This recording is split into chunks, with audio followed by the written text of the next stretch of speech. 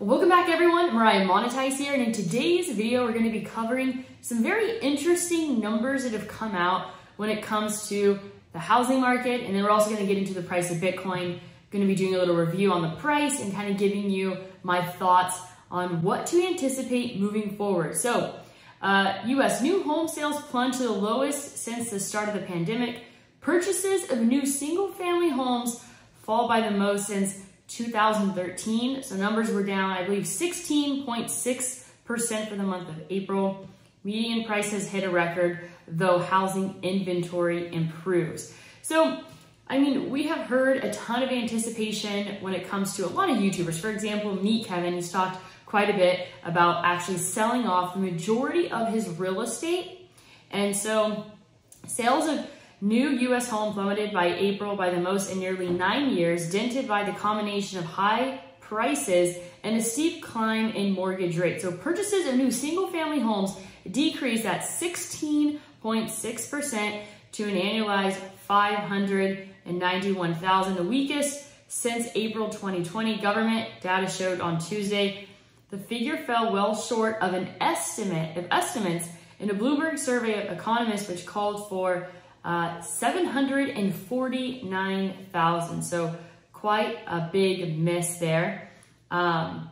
So the average rate on a 30-year mortgage was 5.25% last week, up from around 3% at the end of 2021. So obviously we anticipated there to be an increase in mortgage rates when the Fed started raising rates. So obviously not a surprise there, but the average has gone up quite significantly. I mean, that is nearly double. So home builder shares tumbled after the report, with an S&P gauge that includes D.R. Horton Incorporated and Leonard Corp falling 4.3%. So it looks like this news has taken down some real estate related stocks and home builder stocks.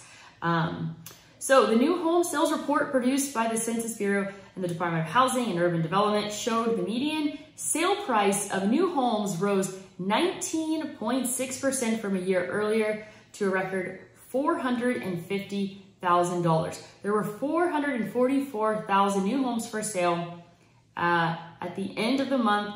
That's the most since 2008. So personally, just so you guys know, I do not own any real estate. In any opportunity that I had to get into real estate, for me, I did not believe that it made sense to sell my Bitcoin to get into real estate. So I prefer options that are way more passive, okay? I will consider real estate in the future, but at this point in time, I don't think it's worth it to sell my Bitcoin to get into real estate. And obviously real estate in Puerto Rico, in my opinion, there are amazing deals. There are amazing tax incentives. And for my particular decree, I was not required to actually purchase a property. So if I would have came to Puerto Rico like a year or two later, I may have actually been required to actually purchase real estate. But under my decree, I don't have to. I just have to have a lease in Puerto Rico. So that's kind of my thought process there. You know, in my opinion, with like, when I first moved to Puerto Rico, that was like the buying opportunity of a lifetime right after Hurricane Maria. But I thought that it was too risky, right? I felt a lot of fear when it came to the real estate market. So it's honestly like such a good idea to like look back at your emotions during amazing buying opportunities. And it's probably the exact opposite of what you would anticipate. And sometimes that's a good sign to get in on certain deals. So there's some just stats there when it comes to real estate and the housing market.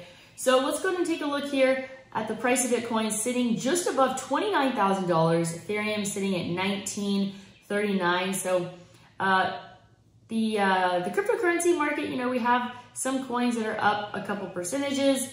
We have some that are close to flat, some that are down a few percentages. So nothing too crazy across the board in terms of volatility. But when it comes to the traditional markets, we have SPY sitting at $388. So it did take a bit of a dive today. Today is what, the 24th. So the markets did open down today. Let's see, SPY percentage wise from the opening of the day is down about 1.6%.